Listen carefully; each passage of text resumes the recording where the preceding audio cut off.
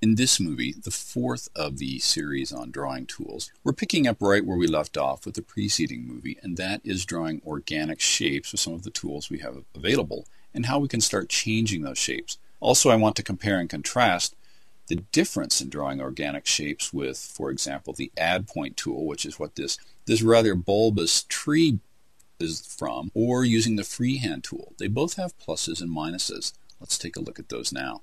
I'll go ahead and select the freehand tool. That would be the keyboard shortcut F if you wanted to press that. And we'll create a similar look here by just clicking and dragging, never picking my mouse up once. And these upper branches would presumably be covered with leaves or some kind of leaf structure that we would create later on. Come down to our little point here. Auto weld is on. You can tell by the checkbox on the top of our little workspace window here. Release and the shape completes. Well, there's some things I like about this quickly drawn tree trunk and things that I don't like. What I do like is that the juncture between the trunk and the branches is a little sharper. It looks cleaner. This one seems to be a little more bulky. But the thing I don't like is that, wow, I've got a ton of points down here. If I want to manage or change this, I have to grab those points and move them one at a time, and it can create some issues as you work with your shape. So let's talk about these differences and how we can manage them, or how we can make them work to your benefit, I guess would be the easiest way. Well, these bulbous curves here on this tree can be fixed relatively easy with the Add Point tool.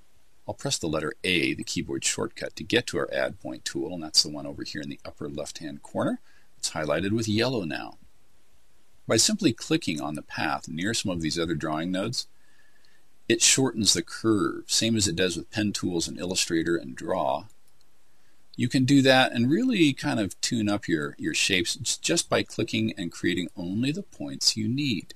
So it is possible to dial this kind of bulbous tree in from just a few points to a few more points relatively quickly and easily. Well, then what's the advantage to having multiple points? One of the advantages is you can change, or if you're duplicating this tree, instead of redrawing the same tree trunk, if you've got multiple trees in your scene, it's much faster to go ahead and duplicate something and then rapidly change it. And here's how we can do that with some of the tools we have available to us in Anime Studio. I'll press the keyboard shortcut G for my selection tool, and I'm just going to draw and select some of these points down here around the roots. Now that those have been selected, I'm going to choose a tool we haven't looked at yet called the Noise tool. As you would expect, it's got the keyboard shortcut N. So I'll press that now. With these points selected, and it only affects the points selected, I can click and drag, and it will go ahead and change some of those points. It looks like it's a little bit of a twisting action. It only goes pulling to the right. If you pull to the left, nothing happens. If you go up and down, nothing happens. Just to the right. So it changes that just a little bit. Additionally, if I wanted to change the whole tree, come back to the keyboard shortcut G, click on Align Segment, and it chooses the whole object. And now we'll look at some other deformation tools we have over here. We've got the Bend Points Horizontal, and pay close attention. Let me roll my mouse over that. It's got the letter H next to it. That is not a keyboard shortcut. Keyboard shortcuts always have parentheses around them. This is just for your benefit because the tool right next to it is Bend Points Vertical. And that is just to, so you know there's a difference there between those two, aside from the shape. Let's choose the Bend Points Horizontal. I'll click that and activate the tool with the entire tree selected now. If I click and drag up or down, we can change the way that looks. So we could bend it a little bit that way. We can now check or change that using the Bend Points Vertical,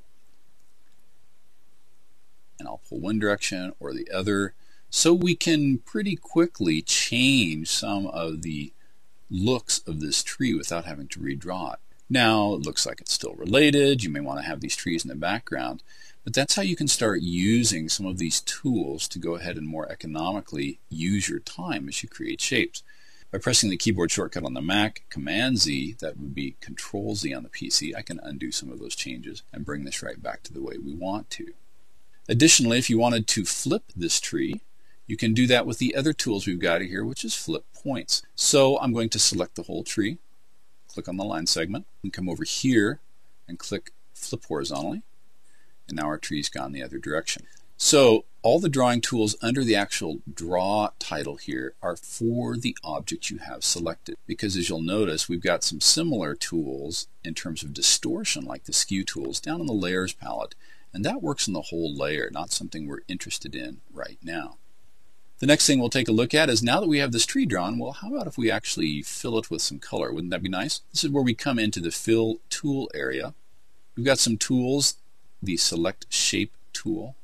We have the create shape tool, and this is important to animate. You can't add color to an object until you have defined it as a shape. Then we also have our paint bucket tool and our delete shape tool if you wanted to keep the lines but delete the fill. So I'm going to come back to my create shape tool, U. It changes into this little checkerboard, and now I know that it is active to be filled. I can go ahead and come down to my color picker and simply click on a fill color, and you'll notice nothing changed here. If we come back, whoops, look, the color went away. What is going on here? We'll come back to our select shape tool,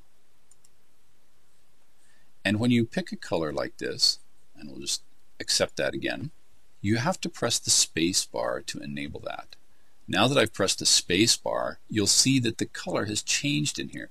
So again, this is another little quirky way that when you're working with Animate, you have to be ready for when you're using that tool. When we come back to select shape tool, that's selected. If we change the color, it changes right away. But on that first color, when you make a shape, you actually have to press the space bar to affect that change. In our next movie, we'll go ahead and take a look at welding points and simplifying complex objects.